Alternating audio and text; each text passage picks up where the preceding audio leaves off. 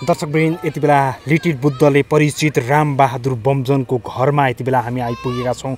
बमजोनको घरमा यति बेला शर्मिला वाइबा आउनु भएको छ। देख्न सक्नुहुन्छ घरको अवस्था र छिमेकीसँग पनि उहाँ विशेष कुराकानी गर्नुहुनेछ। देख्न सक्नुहुन्छ शर्मिला वाइबा हामीले तपाईँलाई देखाइरहेको त्यो कारणले चाहिँ मलाई के लाग्छ भने अब मैले यो सबै गतिविधिहरूले चाहिँ यो प्लानिङ साथले चाहिँ गुरुलाई फसाउनको लागि चाहिँ यो प्लानिङ गरेको जस्तो लाग्छ मलाई चाहिँ। यतिसम्म चाहिँ गर्न नहुने थियो भन्ने लाग्छ मलाई। यही हो, अरू त के लाग्नु रह्यो। अहिले धेरैजना पनि मन दुइरहेको छ। धेरैजना देश विदेशदेखिबाट धेरै नेपालमा उहाँको भक्तजनहरूले चाहिँ अब प्रार्थना गर्नुभएको छ, जसरी हुन्छ गुरु छुट्नु पर्यो, गुरुलाई अन्याय हुनु भएन, न्याय गर्नुपर्छ भनेर चाहिँ अहिले धेरैजना चाहिँ यस लागि परेको छ अहिले। हजुर, जस्तो अब अरू नेता पक्राउ पर्दाखेरि घरमा भएको पैसा हेरिन्न क्या? हेर्दैन। मैले त्यही त भनेको, आज कति ठुल्ठुलो नेताहरू पक्रिन्छ होइन, सुन तस्करी लिएर हरेक केसमा पक्रिन्छ, तर उनीहरूको घर खन्तालिस हुँदैन के। आज एउटा सामान्य व्यक्तिको एउटा रतनपुरको जङ्गलमा बसेर तपस्या गरेर 16 वर्षको उमेरदेखिबाट तपस्या बसेर एउटा जुन तरिकाले गरे नि, आज त्यो मान्छेको चाहिँ घर खन्तालिस भएको छ। उसलाई भक्तले दिएको पैसा उसले राख्यो होला जम्मा गरेर, त्यो पैसा राख्दैमा उसले चाहिँ त्यो पैसा चाहिँ तस्कर गरेर कमाएको, त्यो पैसा चाहिँ उसले ठगी गरेर कमाएको के प्रमाण छ त? यो त केही होइन। यो त सबै फुल प्लानिङ गरेर चाहिँ अब त्यो कति पनि भएको करोड छ नि, 3 करोड समथिङ, त्यो पैसा सबै हिनामिना गर्ने अनि त्यसपछि रहेर रामबहादुर बमजनलाई चाहिँ भित्रभित्रै सडाउने भन्ने कुरा होला होइन। त्यो कारणले यो चाहिँ हुन दिन्न, किनकि भगवान् उहाँको साथमा छ र उहाँहरूको भक्तजन पनि उहाँहरूको साथमा छ के। त्यो कारणले गर्दा अन्याय चाहिँ एकदम भएको छ। त्यो कारणले गर्दा आज म स्वयं उहाँको घर भिजिट गर्न पनि म आएको छु। त्यो कारणले गर्दा सबैजना देश विदेशमा केही कुराकानी पनि गर्नुभएको छ तपाईले? के भयो कुराकानी? उहाँको त्यो सिरिपको हो एकजना महिला रहेछ। मैले चाहिँ के हो कसो हो भनेर भित्र हुनुहुन्थ्यो अनि के रहेछ भनेर मैले बुझ्दाखेरि चाहिँ अब हामी यो विषयमा केही नबोल्ने, अब उ नगर्ने भनेर उहाँहरू डराउनु भयो नि त। एउटा व्यक्तिलाई, एउटा इमान्दार व्यक्तिलाई ल्याएर यसरी झ्यालबाट हाम फालेर खुल्याम त्यो चोरलाई जस्तो गरेर होइन 5-6वटा प्रहरीहरू मिलेर चाहिँ यता घिसार उता घिसार गरेर समातिरहेको छ। उनीहरूलाई पनि डर भयो होला नि त बोल्नुलाई त। अनि त्यो कारणले गर्दाखेरि चाहिँ उहाँले त के अरे यहाँ सुरक्षाकर्मीले यहाँ समातिसकेपछि पिड्नु पनि भयो भन्ने छ नि त। होइन, पिट्न त अब यस्तो हुन्छ, नेपाल प्रहरीहरू यतिसम्मको हुन्छन् है, कतिसम्मको मानवता नै सकिएको हुन्छन् होइन। अब म चाहिँ के भन्छु भने एउटा चाहिँ यो राजनीति हो र रह्यो कुरा अब यसरी चाहिँ यो खालको यो राजनीति पाराले फसाउन खोज्ने एउटा प्लानिङ पनि हो जस्तो लाग्छ मलाई चाहिँ। चाँडोभन्दा चाँडो चाहिँ अब गुरु निस्किनु पर्यो। अब हामी सबैजनाले साथ सपोर्ट गर्नु पर्यो। आज यो ठाउँको राम्रो व्यक्ति हिजोको दिनमा 16 वर्षदेखिबाट आफ्नो टिनेज उमेरको देखिबाट उसले एकदम तपस्या गरेर केही थाहा छैन मलाई। मैले बुझ्दाखेरि चाहिँ यो झ्याल चाहिँ हाम्रो त्यो तपस्या गर्ने रामबहादुर बमजनको यो जिम गर्ने रुम अरे। यहाँनिर यसरी टर्चर गरेर यसरी एउटा होइन प्रहरीहरूले चाहिँ यस्तो तरिकाले चाहिँ दमनै दिएर चाहिँ उसलाई पक्रेको रहेछ। अब 3 करोड पैसा कहाँबाट आयो भन्ने कुरा छ। 3 करोड पैसा कहाँबाट आउनु? भक्तजनहरूले दिएको पैसा जम्मा गरेर राखेको थियो होला। अब यहीँ कतिजना घर छ, यहीँ कति धेरै प्रधानमन्त्रीदेखि लिएर नेतादेखि दुनियाँको घर छ यो ठाउँमा। उसको घर पनि खन्तालिस गर्ने हो भने 3 करोड होइन 10 करोड निस्केला के। आज रामबहादुर बमजनको घरमा आज 3 करोड पैसा भेट्यो भनेर यसलाई ठुलो रूपले लिनु पनि पर्दैन होइन। बलात्कार गरेको भन्ने कुनै आरोप हो यो होइन, यो पुष्टि पनि भएको छैन, आरोप हो। उहाँलाई चाहिँ के जानकारी पनि थिएन अरे, उसले त के भनिसके बयान पनि दिनु भइसक्यो अरे। जब थाहा भयो के अरे मलाई चाहिँ मुद्दा परेको रहेछ भन्ने कुरा गर्नुभयो होइन। उहाँलाई चाहिँ अब उहाँ एउटा विश्वमा चिनेको मान्छेलाई चाहिँ यसरी खोजेर हिँड्नै पर्ने, गुरुलाई चाहिँ सकाउने बाटो जस्तो यो झ्यालबाट हाम फाल्नु अलि अगाडि जाउँ न। यो झ्यालबाट चाहिँ उहाँले हाम फाल्नु भयो, यो त त्यत्रो टाढा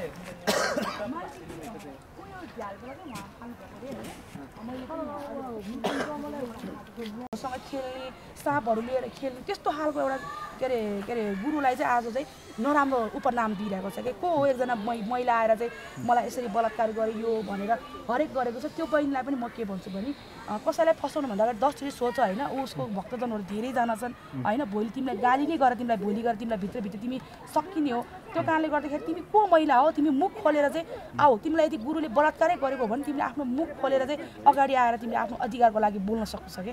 म चाहिँ त्यो भन्छु। त्यसो भए कुनै पनि हालतमा आत्तिनु हुँदैन। रामबहादुर बमजन आत्तिकै छैन। कहीँ नर्भस अनुहार देख्नुभएको छ तपाईँले? उहाँको फेसले कहीँ नर्भस देख्नुभएको छ?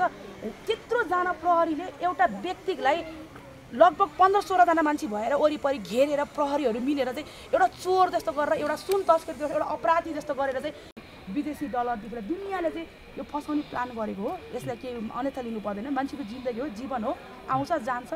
यो कुरालाई चाहिँ यही भन्छु म त। त्यही हो।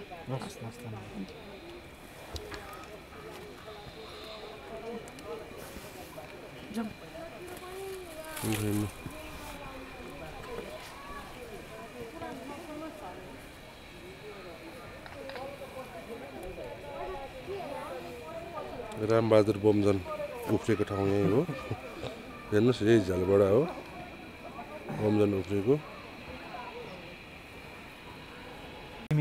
केही देख्न कहिले पनि त्यो यस्तो बहिनीहरू यस्तो काम गर्ने सानो केटीहरू तिनजना देखिन्थ्यो कहिले काहीँ किन्ने लुगासुगा मारिसो आउँदाखेरि मात्र नत्र देखिन्थ्यो यो घर चाहिँ बनेको कति भयो त किनभने तपाईँ यहाँको स्थानीय धेरै वर्षदेखि तपाईँ यहाँ बसे जस्तो यो घर ए 2 वर्ष यो घर चाहिँ के अरे रामबहादुर बमजनले आफैले नै बनाएको हो कि बनाएको किनेको बनाएर किनेको कसले बेचेको घर चाहिँ यो त इलामको मान्छेले बनाएको पहिला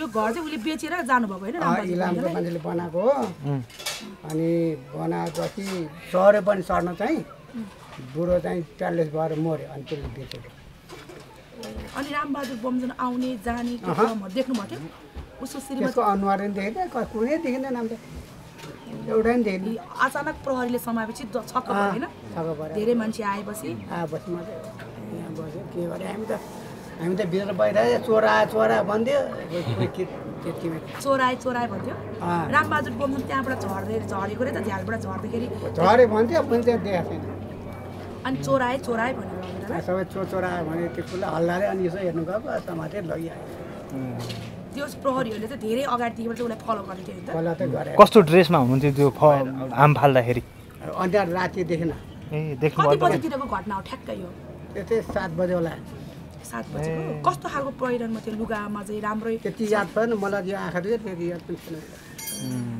उहाँ त भगवान् हो रे भन्ने थाहा अहिले पाउनु भयो खोइ भगवान् बुद्धको दोस्रो ऊ हो रे क्या खोइ त्यो त भन्दैन हामीले देखेकै छैन थाहै छैन अहिले त्यो त मलाई थाहा छैन त्यस्तो गराएर अहिले यहाँ आएर समाते बस भगवान् हो नि त उहाँ त भन्छ न के थाहा भगवान् हो कि नभए खै थाहै भन्ने कुराहरू हामी त यहाँ बसेर पनि केही अत्तो समाचार चाहिँ हेरिराख्नु भएको छ सामाजिक सञ्जालमा अहिले उहाँको बारेमा चाहिँ अहिले चाहिँ कहिले हेर्छन् कहिले आयो भने छोटो हेरिराख्नु भएको छ तपाईँले पनि पैसा देख्नुभयो कि भएन भने पैसा टिभीमा चाहिँ धेरै रहेछ नि है पैसा त अब यही घरबाटै बरामद भएको होइन त्यो पैसा चाहिँ पैसा खोइ कहाँबाट गएको त्यो पनि थाहा याद भएन टिभीमा हेर्दै देखेन हामीले त यहाँबाट लाग्यो त्यहाँबाट देख्यो भने थाहै भएन देख्न चाहिँ देख्यो जस तपाईँ पनि चकित पर्नुभयो यस्तो व्यक्ति पनि नजिकै बस्दो रहेछन् भनेर अहिले चाहिँ अब अहिले चाहिँ चकित भयो पहिला के चकित हुन्थ्यो अब समाजले लागि चकित भयो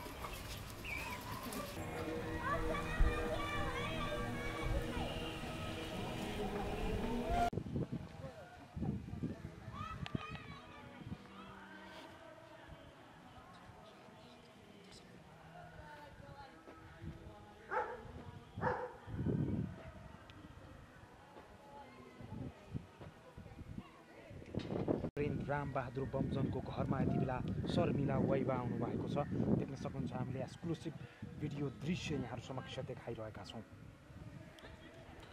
लामो बोल्छ कि केटो भनेर त